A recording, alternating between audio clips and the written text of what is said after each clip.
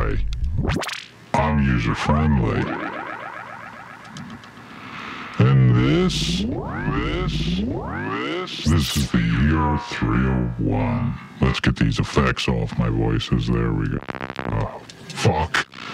How's that? That sounds pretty good, right? Yeah, there we go. All right. So how this module... So I've tried recording this video quite a few times, and I tried doing it the whole professional way and saying, you know, normal voice, and this is what this does, and this is how it works and stuff. But it's really difficult to do that because this does so much, and it does it all in, you know, any way you want it to. So... they got this big knob here, and that slides that around. These buttons do stuff, and it's all pretty intuitive. So, I mean, I don't really think that all this needs that much of not an interview. You can't interview an inanimate object. But what you can do is, show somebody, how it works, or... I don't know. Gotta get some fuel. Alright, let's go. Let's say you wanted to make a synth. I don't know why you would use this really expensive module to do this, but you can do it.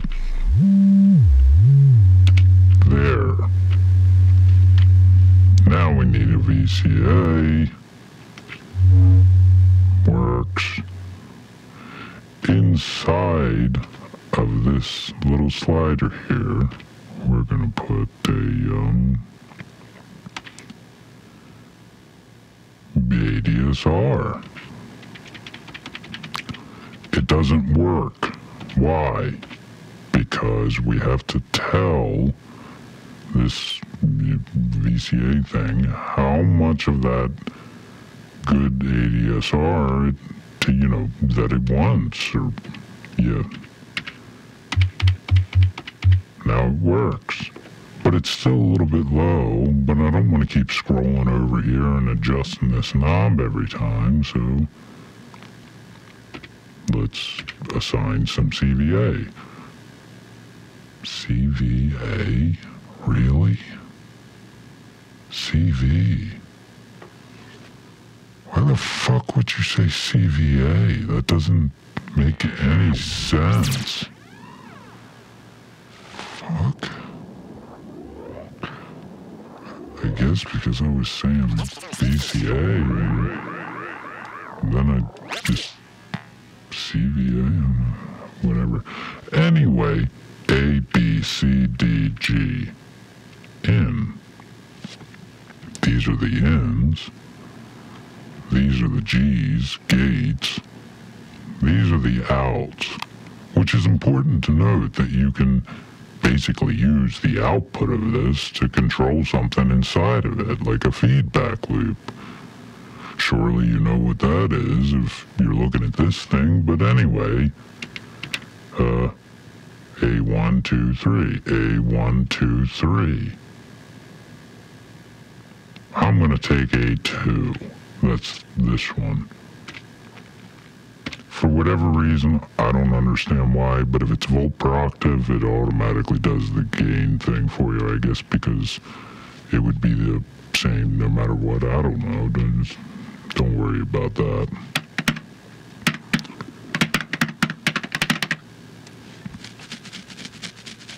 It didn't do anything. Why? Because we didn't tell it which gate to use. So this is our ADSR, gate 1. Now it's doing something.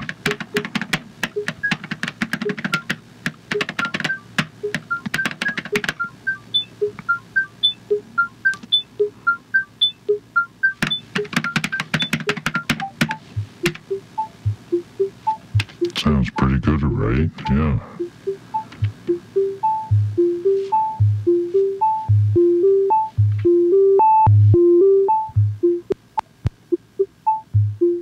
Let's affect that with,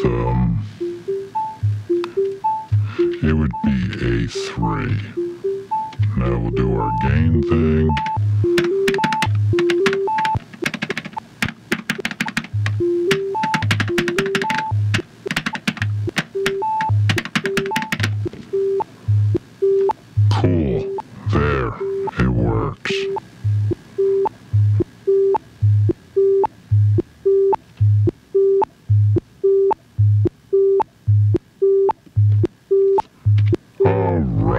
that's enough of that.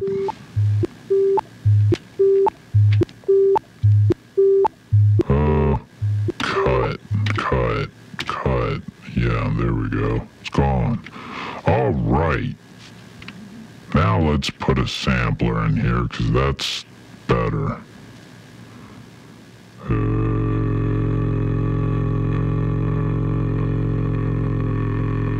There. We gotta tell this thing what sampler. A big wet bass. Yeah. Oh my god. Why won't it stop? Oh my god. Once. Thank you. Christ. Alright. Here's our sampler, and it was doing all that looping because I had it on repeat. Now, let's stop that. Play extent, and we're just going to play the slice, or we could play the entire sample. I want to, subject you to that. And there's the way that the CV to slice mapping thing works. I didn't read the manual on this, so I don't understand this. I just know that 12-10 works. Alright. Gate would be, gate 1. Sample slice is going to be A1. No, it's going to be A2. Now watch what happens. Fuck. Didn't work at all. Oh, because of this thing here. You gotta adjust that. Yeah.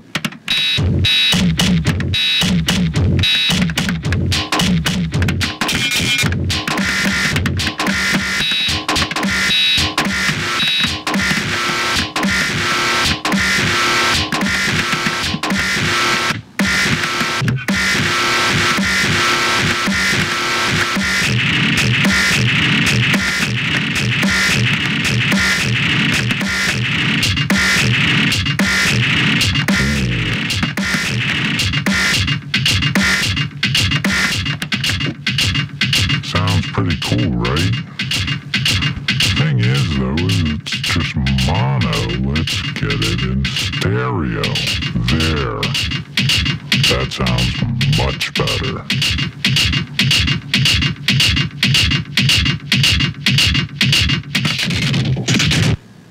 All right.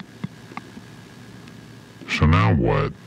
Well, the problem is we can't really do anything else with this channel, because if we put another sampler in here, it's all fucked up. It's got to be in a mixer. So, do that and move to mixer. Now it's in a mixer. So you can make it stop.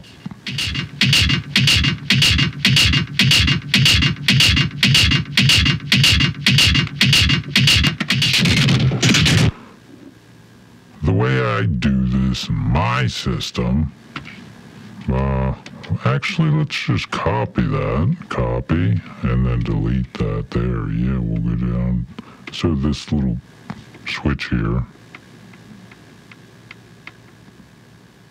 global chains, new stereo chain, B, yes, B,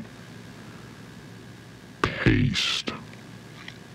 Now that thing that I made up here in this top channel is down here in this global chain. Can't hear it though, because it's just down here in the abyss. And then if we stereo mix and then click this down here, and then you see this there, that's a little left, right. Now we can hear it. Oh God. See, that's how you take the thing out. Do that if you want to. Alright, What if I wanted to send this to some effects? You know, you can't hear it now.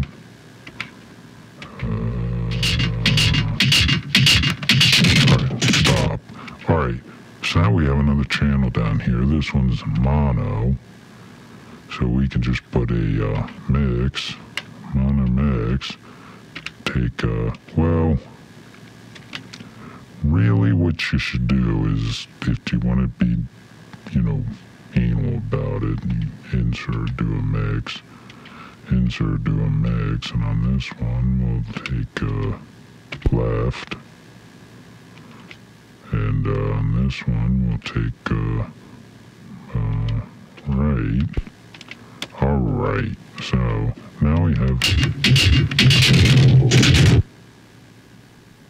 this is going to verb.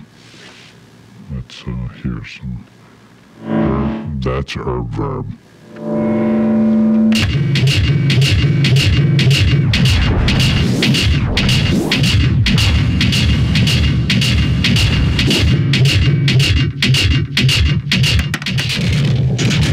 Awesome. So we'll put a VCA after that. There.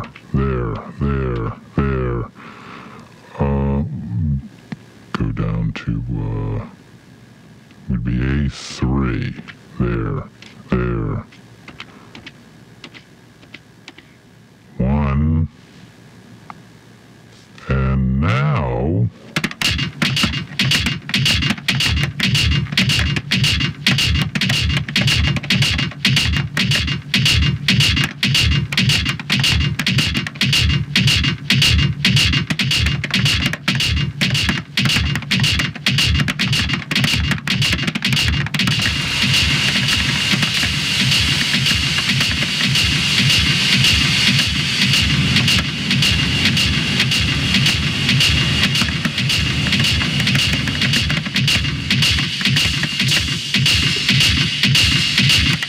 pretty cool, right? Yeah.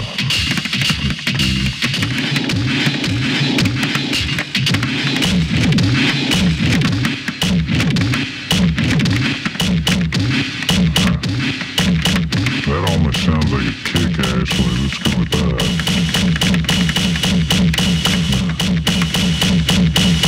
Alright, so now I want to have some pitch control over this, so we'll do that and this and A and 1 and there and go back over. Did I do that? No, yeah, that's good, okay. And then we'll go here and cool. Got pitch control.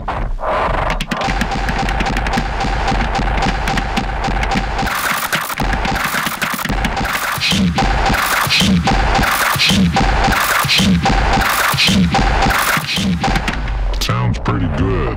All right.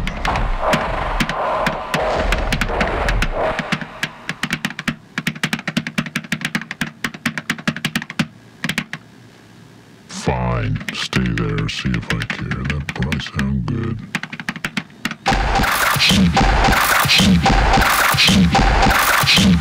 How's that working?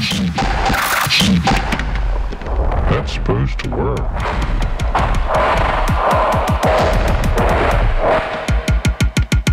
Why wouldn't that work? I don't know why my assembler triggers aren't working. That's weird. Is there any routing in the 301? I don't think so. They're just coming straight from there. What the fuck?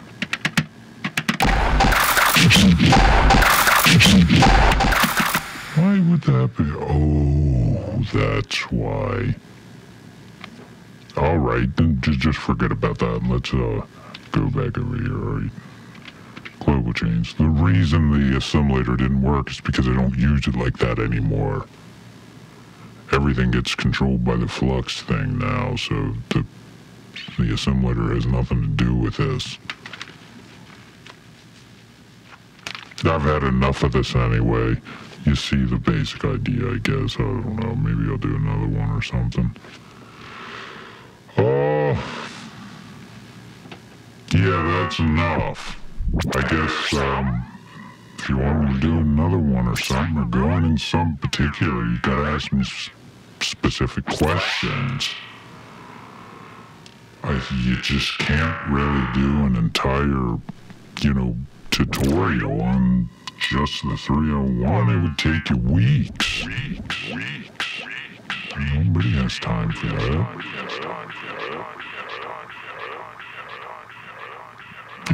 I mean, you gotta ask, tell me what you want to know. No.